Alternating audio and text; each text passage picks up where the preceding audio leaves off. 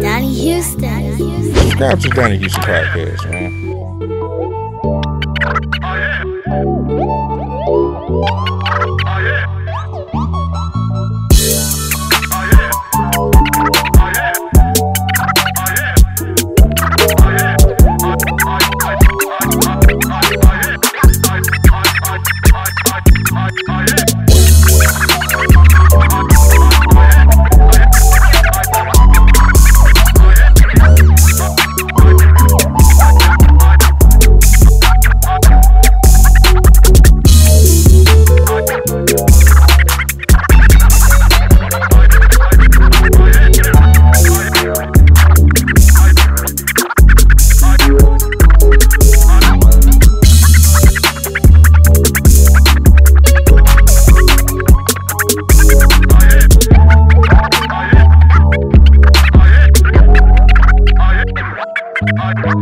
Yeah, man, it's going down. This Donnie Houston podcast. I am Donnie Houston. Check it out, man.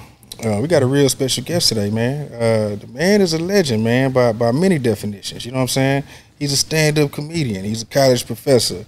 He's an author. You know, he's a father, man, and so much more. And got him in here today, man. It's an honor to have him, man. Marcus D. Wiley. What's going down? What up, Donnie Houston?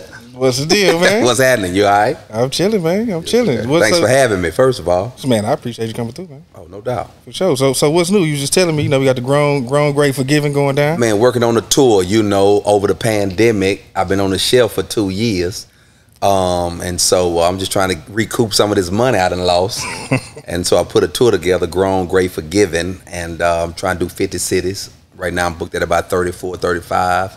It's from September the 1st to December 31st.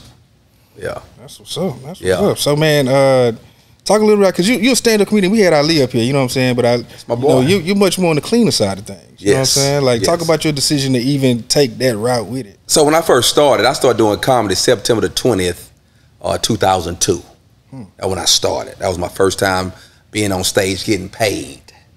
And I started at a coffee shop in Pearland, Texas. This was before Pearland was even built up like this. It was called Muddy Waters. And the lady, she wanted it clean and no vulgar. So I was doing it that way. And of course that gravitated, or that pulled churches. So it'd be like the singles ministry. They would sell out the whole coffee shop, or the marriage ministry would sell it out. And so that's how I kind of got pulled into the church game. And when I got over there, it ain't that I went that route. It was like they pulled me in and they pay well. And I just was cool with it, you know. And it's a lane. If you own, you know, if you funny and you doing your thing, you own that lane for sure. And so you know, it happened to get me on, you know, Yolanda Adams' morning show, nationally syndicated show we did for 15 years, and it's just been good, you know. You know, you may won't be as popular or big and all that, but you will be compensated and, you know, live a good life. You know what I'm saying? And I'm grown, so that's what I just want to make sure, you know, the family's straight and I'm straight. We was talking about grown a little bit. Define grown, because that don't just mean, you know, I'm 21 or I'm 30, I'm 40. You know, it's more, you know. Don, a lot of people think because they growing that they grown. I got to tell my son that, brother, you're growing, but you're not grown. You know, I used to think, this is what my dad would say. My dad would say you grown when you are out on your own, alone, and don't need a loan. That's what my dad would say. Because I was in college, got my own apartment. I still call him, hey man, can I borrow $500? He'll tell you, you ain't grown. And so, but now as I've gotten older, to me, grown is when you just not affected or influenced by pop culture, by what's going on. You know, I'm comfortable being me. You know, I do me. And my Uncle Terry, you know, I'm talking about him in my act. He is the epitome of grown. We talking about a cat who still got a Jerry curl. he doing his own thing. Watch this here, still nugget rings. You remember when they used to spray paint the bed of trucks back in the day? He still got that. And ain't bothered by it. Still wear the same obsession, same cologne. ain't thinking about no Issey Miyake, ain't no Tom Ford. He don't want none of that new stuff. He still got the same, he's still him. And you know, I used to joke at it, but now as I done got grown, I feel him. You know what I'm saying? I mean, I ain't tripping. You know, you can chase all the new fads and new stuff, but what worked for me, worked for me. Yeah. I feel that. Yeah. Man, talk about because I know you from the H, man. What side did you grow up on? So I was born in 4th Ward. 4th Ward. I don't know if you're familiar with the wards. 4th Ward is the first ward that was built. I don't know how I got 4th when it was first. See, I didn't know that. Yes, the first. It was called Freedman's Town. And so that's where I was born. And then after 5th grade, my mom got married and we moved to Missouri City. That's when I moved to Mo City. So I spent middle school and high school in Mo City. I had a 2-year scholarship at this community college, Angelina. Well, before that, though, we got to stay in Mo City. Let's stay in Mo City. You going to the Ridge? So where else am I going? Nah? That's what I'm saying. Yeah, I'm going to the Ridge. See, if my memory serves me correct, you over there with guys like Scarface. Come on. I could have been a ghetto boy. I ain't want to say that. Well, I know you so used to. See, you beat me to it. I wasn't gonna bring it up because I heard from what I hear, you run from this part of your life, but you used to rap. You know what I'm saying? Over there with my boy Def Jam Blaster. Yes, man. sir. Yes, sir. Def Jam Blaster, Will Ross. That was my DJ. You know, Brad Scarface. He would come through. We would all be at Blaster's crib, and you could tell though back then, Brad was serious. You know, he was older, a little bit older than me, but he was serious about it. I was just good at it. You know, it's a difference when somebody take the craft and that's their thing. I was just creative enough to, make words rhyme. And so even my cousin Mr. 3-2's over there with y'all. Come on, 3-2. Come on. We was trainers together at Willow Ridge. Oh shit. Yeah, Chris, come on. All that. I'm connected, man, but somebody stole my rap book. They stole my book. That's when I stopped rapping, man. They knew I was fly with it. I had them all in a spiral, man. They stole my book, 9th grade, and that's when I stopped. But yeah, but definitely grew up Hunters. We lived in every Hunters Glen except Hunters Glen 5. We moved around from Hunters Glen 4 to Hunters Glen 3 to Hunters Glen 1 and 2, Hunters Point. Yeah, lived in all of them, but some reason my dad, he did not want us moving out of Mo City. So went to Missouri City Middle School, went to Willow Ridge High School. Damn, okay, so you talking about the scholarship. What were you doing to get the scholarship? What kind of scholarship? So I had a dual scholarship. I played basketball, but I was an athletic trainer. All my partners played football. Football is my favorite sport. Loved it, but that's a man's sport. That's a man's sport. And I wasn't growing at the rate that them boys was growing at that time, and so I knew my football days, they ended in the 7th grade, but I still wanted to be with my partners. And so, man, when I found out you could be a trainer, get a Letterman's jacket, because that was big in my day, getting your jacket. So I got that beginning of my sophomore year, and I got scholarships as an athletic trainer. I got scholarships to UT, A&M, Southwest Texas, which is called Texas State now, North Texas, Stephen F. Austin, to be an athletic trainer. No, I never even knew that was even a thing. Like you could get a scholarship. Yeah, I did that. And then I also had basketball scholarships to a couple of JUCOs. Nothing major. I was a little bitty cat, and so I ended up going to Angelina Community College in Lufkin, Texas. It's about 2 hours out of Houston in Lufkin, and I did that for 2 years, and then I wanted to go black, so I was gonna go to Southern. Actually, I was going to Southern because I had a girl in Southern, and I wanted to go keep an eye on my lady. But my parents said if I come to TSU, they'll help me get a car, and I knew with a car I can get another lady. Because when you got to be able to move around. When you got a car, you get another girl. And so I came to TSU, man. It was one of the best decisions ever. And so I got my bachelor's and my master's from TSU. I graduated from TSU. What'd you major in? I majored in it was called telecommunications back in the day, but it's radio, TV, film today. Yeah, and then I got my master's just communications. So you went straight bachelor's, master. You went straight through? Yeah, kinda. I think, but that first year, because I didn't want no master's. I felt like I had already overachieved. You know what I'm saying? I was at that time maybe the second person in my family to have a degree. And so I was like, I'm good, But when I graduated, I went from the graduation line to the unemployment line. And so I went back to college, and then just got a master's because I didn't have a job, but it worked out. So after you get the master's, because, how do you end up going, because I know you went to BET. Yeah. You know what I'm saying? How you end up making that connection? So, like I always tell people, some people rich monetary, but you can be rich in relationships, you know, and that's to me, that's even more important, you know. And so when I was at TSU, I had a circle of friends. Dr. Teeth, I don't know if you're familiar, he did the videos for everybody. Guy named Keelan Farouk, he with Exotic Pop now. I had John Jones, Cliff McBean, who got his own production company, Blue Fire, Chris Holt, Chris Mayberry. So all these guys, we had this thing, we was doing these shows at TSU. But we said when one make it, pull the other cat up. So Dr. Teeth, John Tucker, he makes it at BET. He sent something we did at TSU together, submitted to BET, they hired him as an editor. He worked his way up to the producer of Rap City. When he got that, he just started pulling us in. So once upon a time, out of the 7 guys that hung together at TSU, 6 of us working at BET, whether it was on Rap City, Cedar's World, Hits from the Streets, we were just all around there. And so that's how I got to BET.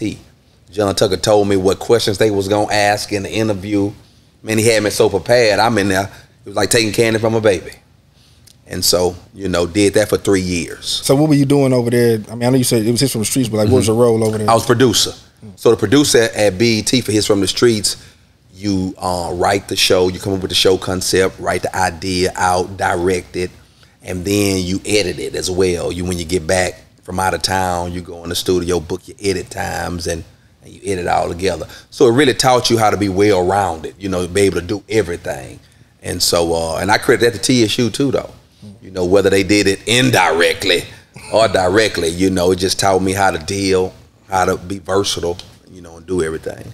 So after you leave there, like, when did the stand-up, because you still ain't talked about doing no stand-up Yeah, comedy. I'm not stand-up at all. Sidebar, before this, because I remember we had sat in with Ali at 85 South, Yeah. and he had mentioned about a movie you did. I did the movie with these same guys. We did a movie. We did maybe 3, 4 movies in college. The movie he was talking about was called 21 Crunk Street. We would make plays off of movies that was already out. So it was a show, 21 Jump Street, back in the day. We did 21 Crunk Street. This when boys in Houston was throwing, you know how we was doing. The roof, yeah. The roof, 21 Crunk Street. We did that. We did a He's Gotta Have It. Talking about these girls at the time. This when you was calling girls boppers and all that. And we act like the dude. We tried to get with the chick. Didn't work out. He hit the lottery. Now here she come back. You know, all that. We did another one. Oh man, we did maybe four movies. And this how I was getting paid in college. So what y'all putting them? How do you get the fund? I mean, not the funds to make it, but like, how do you making money out there? So you having showings for them? We're doing showings, right? So you know, we filming it guerrilla style. Of course, we getting the equipment from the communications department. And man, boy, you taking me back. These are some good times. And so what we would do, we'd put the film together, and then we do the flyers. Hey, premiering this movie. Of course, we had people at the school in the movie, so that kind of, you know. And then we would hit people. We was getting interviewed on the news for ABC and NBC and CBS in just locally. And we do a red carpet. We had a limousine service, pick up the students and drop them off. Man, we had the whole thing, and we would charge maybe $8, $10, something like that. And so any given time we would show some, we probably make about 10 grand. Not ain't a lot of money, but in college, yeah, you doing all right. You doing all right. I mean, so you got, of course, we got to break it down between the 7 of us. So we might end up everybody getting about $1,100, or we might get $800, donate $15 to the department. That way I ain't gotta go to class like everybody else, you know, because they like, he grown, you know, he giving back already. And so that's what we did. So yeah, one thing about comedy though at this time. So then how do you even get pulled into doing that? So this is what happened. Crazy. With the comedy, I always been witty. I always been able to, you know, hold an audience attention just from hosting shows and stuff like that. But when I get back to Houston, because I had told my wife, I got married like at 24. And so I had told my wife, I was like, look, man, I need you to give me 5 years to chase my dreams. And I don't want to hear your mouth. You know, just give me 5. I know it sounds bad, but I don't want to hear you. Man, you need to work. Man, I had dreams before I had you. You know, that's what I told her. I said, so, you know, let me chase it. And so that was during the time of BET I was chasing for those 3 years. Then when I got back home, you know, I was just gonna be a good little citizen and find me a good job and just whatever. But a guy at my church, he said, hey man, you might wanna try comedy. And I was like, I ain't no comedian. You know, he was like, well, bro, you funny, you might wanna try it. So what confirmed that was I hosted a show at my church, and that's when the lady from Muddy Waters was there. And she called the church and wanted to talk to the comedian. And they was like, what comedian? So you was just there as a host, but you got little bits and people. I got little because I'm joking, yeah. But I ain't no comedian. So even the people at the church, when she called, they was like, ain't no comedian work here. They was like, no, he hosted the Christmas gala. They was like, oh, you talking about Marcus? Oh, he ain't no comedian. And so she said, do you have some numbers on him? Can I get in touch with him? And so she hit me up, and when she called me, man, she was like, bro, I want you to do my coffee shop. We new out here, and we celebrating 1 year. We would love for you to come do your comedy. I was like, I ain't no comedian. She was like, yeah, but you funny. I was like, yeah, but I ain't no comedian. It's just my church folk. You know, people at the church, they know me. And so she said, well, I have $500. And at that time, I was probably making $1,200 a month. She finna pay me $500 on this particular Friday. So, you know, I tried it. After I did it, 3 days later, she calls me back. The people out here love you. They want to do this once a month, and I'm gonna pay you $750. So now I'm making $1,250 a month. She finna pay me $750 every third Friday was the date. I said, what? So man, I took it serious, and you know that's when I kind of took off. I thought, God, this was you know, he was opening the door. What you gonna do? You gonna be scared, or you gonna walk through it? You know what I'm saying? And so I walked through it, and I ain't looked back since. So how do you even take that? Because just going from just doing, you know, coffee shops and things like that to really taking it up to that next level and, you know, getting the attention to move around, or did you take it amongst yourself to just say, I'm gonna just start hitting cities and you know? Yeah. So, you know, I'm a church boy. My dad's a pastor, grandfather, great-grandfather. So it's a little scripture that say your gift will make room. And so I just kept trying to work on my gift. And man, and it just started opening doors, you know. I went from the coffee shop. I did a pastor came in and said, man, can you do this at my church? Because the coffee shop too small. It only seated maybe 100 people. He said, can you do this at my church? I'm like, yeah. I went and did it at his church. About 1,200 people was there. But he got all his pastor friends there. So they said, hey, bro, I like this. Can you do this at my church? And that's how I just started snowballing. And so, you know, I became a working comedian probably a year into it, where I'm just working where people calling, you know, to book me, you know, and people probably don't even know except the places that I'm going. But yeah, so I've been working. Was there ever a time, did you ever pull an Al Green when you was like, you know, I'm doing this church thing, but I might do a little backsliding over here, you know? But or did you just commit to like, well, this is what it is? No, so what I do, I don't call myself like a Christian comedian. That sounds so corny and stupid to me, you know, because there's a lot of Christians and they don't put the title on their occupation. You know what I'm saying? Just because what you believe in, that don't define. Yeah, that don't define. You're right. So I'm a comedian that happens to be a Christian, but I ain't no Christian comedian. And so, so I didn't have a problem working the clubs, which I still work. You know, you mentioned Ali. Ali is really, he done took me with him over the pandemic because the church has been closed, but the club's been open. So I've been traveling with him for the better part of 2 years, you know, and featuring for him. And, you know, I go in the club saying, well, I'm going to go to church. I'm going to go in there and do me. You know, people, they tend to, you know, enjoy it. And so, yeah, I do the theaters. I mean, whatever. Concerts. Man, I just want the money. I'm about the money. And, you know, don't get me wrong, I ain't just going to do anything for the money. But if it's a show, I don't care if it's hip-hop, rap, neo-soul. Man, when I first started, we had to perform at a strip club. Wait, what? Are you there with other, like, cleaner comedians? Or no, like, this is on the comedy circuit. This because when, you know, if you funny, you funny. You know what I'm saying? It ain't no, oh, he can't or she can't do that. you got to come in here and adapt to, you know, what you seeing. And so, you know, man, we had a strip club. It was called Ass Night. Now, I only did it one time. Where Ass Night was at? Ass Night was, what name of that strip club? Ali know, because he booked it. I can't think the name of the club, but yeah, man, you got, you know, you there, and they say, hey, man, just give me 15 minutes, $400. You know, it was back in the day.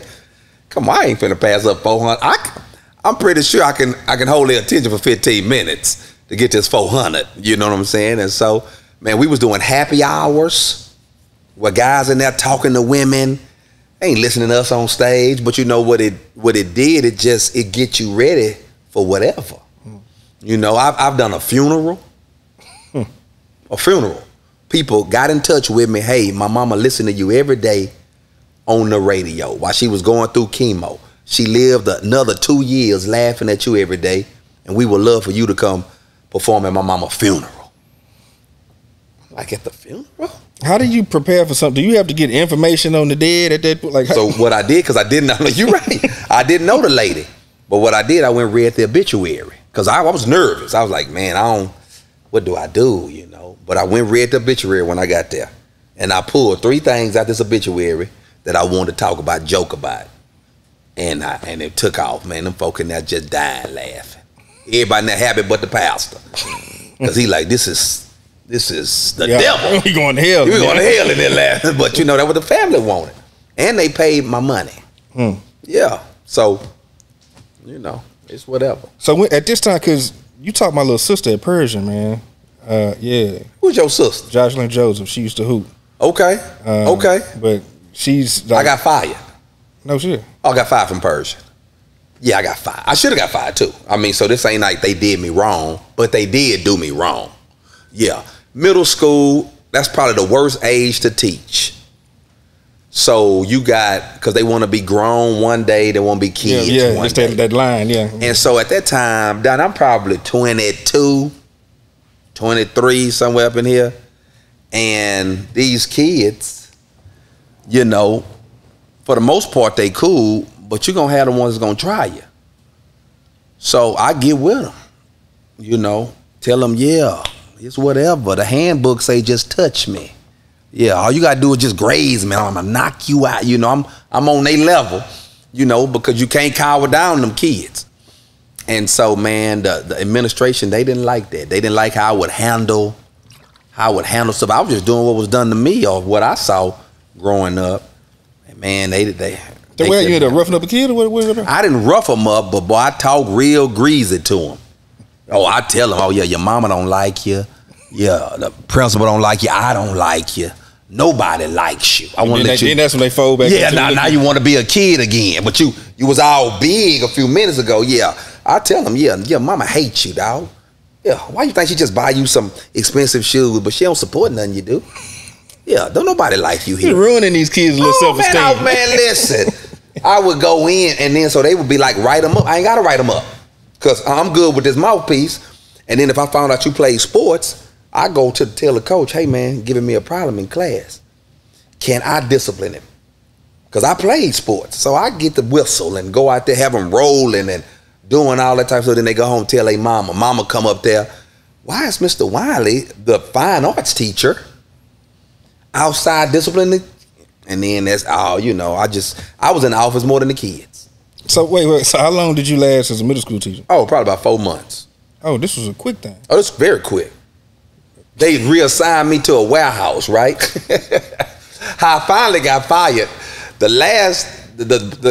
straw that broke the camel's back was, it was a little cat named Oscar. He was hell on wheels. And he knew it too. But I told him, I said, Oscar, I don't like you. You know, your mama don't like you. Nobody likes you. That's why they let you do what you do. They waiting on you to get shot or go to jail. Like this, I'm told, yeah, it ain't gonna sound right now, especially in today's climate. But you had to know Oscar for you to understand how I'm talking. And so I say that, I say, so man, you beat me. I told him, you have won. You don't have to come back to this class no more. And I'm gonna give you a B. He said, what? I said, don't show up here ever again, and I'm going to put a B on your report card. He said, bet.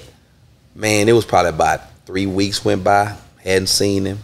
We was fine. The day I brought him up, hey class, what? Y'all know what Oscar be? They was like, oh yeah, he just been in the library doing this class period. Next thing I know, knock on the door. It's the principal. I come out there. He with Oscar. It was my fault because I didn't tell Oscar. Hold it down. If you get caught, I didn't tell him what to say. So that's on me. Oscar, he come out there, that man said, did you tell Oscar? Principal, did you tell Oscar he ain't got to come back to class? And you was gonna give him a B? I said, is that what I said? Oscar said, yeah. I said, well, I must have said it. And that principal said, oh man, Mr. Wiley. So boom, he left. They called me in the office. They reassigned me to a warehouse. I was at this warehouse one day. I'm sitting there with a black lady. I said, ma'am, she ain't talking, I ain't talking. I said, ma'am, do I have some work to do? She was like, and I noticed she wasn't just saying nothing. I said, wait a minute, ma'am, am I fired? She was like, I said, yeah, I'm fired, but I'm under contract, so they got to pay me for the rest of the year. Bet. I said, ma'am, here go my pager. This when pages was stealing. Here go my pager number. If anybody looking for me, page me. And I never went back to that warehouse. I was there that one day only, and I had to get paid all the way up to May. But watch this. Can never work in H.I.S.D. again. Oh, you got banned. I'm in the red file. That's why I love when they call me to do shows. I always, you know, they said I wasn't gonna make I couldn't work at H.I.S.D., but y'all still call me to do teachers and service days and all this, still getting bread off you. This is some wild ass shit, man. Still getting bread. But yeah, I can't work at H.I.S.D. no more. They railroaded me. So okay, but H.I.S.D. was at what point is this? Because you did BET and like where are you? This at? Right before I went to BET. Okay. So this right after I graduated from high school. I graduated from TSU. That was my first job, a teacher. You know, that's what most people do. You know, I was a teacher, and then that's when I got the call from John Tucker by going to BET. So I get, and then I go to BET. I mean, it worked out. Yeah, it worked out. It's all good. I ain't mad at HISD. So how do you end up connecting with like Yolanda Adams to do the radio show? And connected with Yolanda, what is it called? Houston, Texas Black Chambers Commerce something. They had a show. They was honoring Yolanda Adams at this show. I'm the host of the show. Doing my thing, and I promise you, it seemed like nobody laughing but Yolanda and her table. Everybody else in there, you know, when people get dressed up sometimes, they're a little stiff. But Yolanda in there laughing loud, and she got one of them good laughs that keep you going. So after the show, she was like, brother, you was hilarious. I said, thank you. That's all. Next thing I know, about a month later, Yolanda Adams' morning show in Houston. They had another comedian that was supposed to be on there, but he couldn't get the contract together. I like to say God blocked it. So they needed a comedian, and they was giving her all these names. And she said, nah, it's a dude I saw at this event. And so at that time, Larry was her co-host. And she was coming up, and Larry said, you talking about Marcus Wiley? I got his number right here. Larry called me and said, hey, man, him and Yolanda, and they said, man, you want to audition for this show? I said, yeah. I almost said, hell yeah, but I knew Yolanda was on there. And what year is this? This is 2006. It's 2006. And they said, you want to audition for this show? I said, yeah. And I said, I'll be there Friday. I went up there Friday, auditioned. They invited me back the next Friday. Then the third Friday, Yolanda said, you got the job. And man, that's when everything just, because it was just in Houston at that time. And 2 weeks later, we were syndicated. And we went from 9 markets to 58 markets. So that's how I got across the country a little bit. You know, that boosted, my little sting up. So. Okay, tell me this with the Yolanda thing, because this is, my mom would call me and tell me I had to check out this Bishop Secular. And it became a thing to where I started checking for him. You know what I'm saying? Like, man, Bishop Secular be tripping, man. Can you give me a bit with that? Because I'm going to just play this for my mom. Like, Mom, I had Bishop Secular on here for you. You know what I'm saying? Good morning, Yolanda. Yeah. This is Bishop Secular. Yeah. So Bishop Secular, man, it's crazy. It took off. It was something I was already doing before the radio. So if I hosted a concert, I would come out as me. And then I bring up an act. And then I come back out in my role, Bishop Secular, where I go through the audience. It was just some crowd participation type stuff. When I got on the show, Larry, who had saw it before, he said, man, you need to bring that Bishop character on the show. I was like, you sure? He was like, yeah. And man, it took off. It took off so much to where when I would go perform, people would come to me and say, where's Bishop Secular? And I'd be they didn't even know it was. They didn't even know it was me. And that's when I had to start letting people know, no, I'm Bishop Secular. Because when Bishop Secular died or this show end, y'all need to know me, Marcus D. Wiley. And so, because at first I wouldn't let nobody know, you know. But once I realized he was here and Marcus was here, I said, oh yeah, I need to let folk know, you know, that's me. Yeah. Man, so when do you actually go to TSU and get into the whole? Because I'm trying to get. I done graduated. I don't know. I ain't got no masters, but I kind of want to go to TSU and figure out how I can do so with the communication department. How did you make that? So again, rich in relationships. My dean, he was. I knew him in undergrad, but he was my teacher in grad school, and he was tough on me. I'm talking about. I get up to do a presentation. He be like, "Man, sit you down." Was it Dean Ward? Dr. Ward, James Wesley Ward. He would destroy me. You ain't prepared. You ain't da-da-da. I'm talking about, I be like, bro, he wasn't prepared, but you bothered me. But you know, I just go sit down. I thought I was failing this class. I go ask him, hey man, do I need to drop this class? He was like, did I tell you to drop it? I be like, nah, but it don't seem like I'm me. He say, man, just keep fighting. You know, so I would do it. So once I left BET, and came back home, I needed a job. I wasn't doing comedy yet. And I was working on staff at the church. And then I went over to him. I said, hey, Doc, you know, I would like to teach. I feel like I got a little experience, you know, working at BET for 3 years that I can, you know, kind of let people know. And so he said, all right, he tried me out with 2 classes. Let's call that adjunct. You know, we don't give you 2 classes. A Thursday night and a Saturday morning. The worst schedule ever. Yeah. But the Saturday morning, it was an old lady in my class. Finna show you, it's crazy. Old lady go, tell Dr. Ward, hey, the best teacher up here is that young man on Saturdays. He on time, he structured, he got something to say. She just propped me up. I don't know nothing about this. And it made him give me full time. No shit. That's how it happened, man. That's just how it happened. This old lady went to him and said, the best teacher up here. Cause you know, a lot of times the teachers, they get comfortable, they show up late, they, you know, how, you know, I'm hungry, so everything, I ain't finna give you no reason not to, you know what I'm saying, you know, not to go with me. So, and that's what he told me. He said, man, this lady came in and talked real good about you.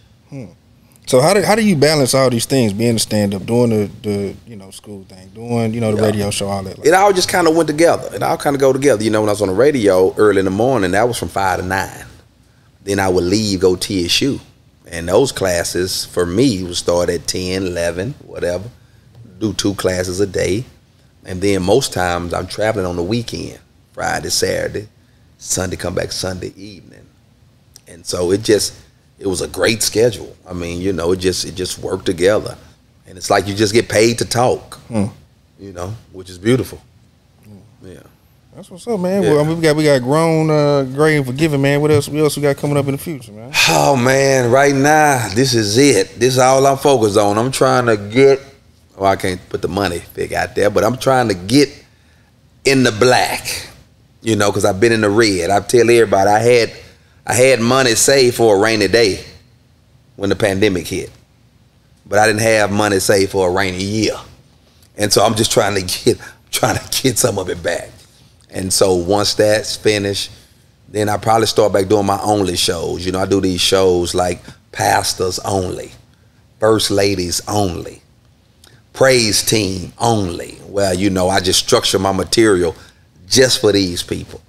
You know, and so those shows go real well. You know, so I probably now try to take them abroad. I do them here in Houston, but I ain't really just took them all over, you know, where I perform at.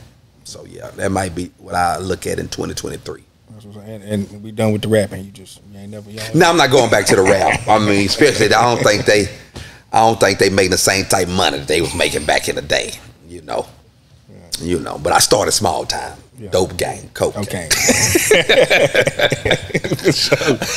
sure, that's what it is, man. Well, man, I appreciate you coming through, man. Man, thanks for having me. I had a good time. Appreciate it. Already, way, man. It's Donnie Houston Podcast. Marcus D. Wiley. Hey, man, we're up out of here. Chief. Donnie Houston.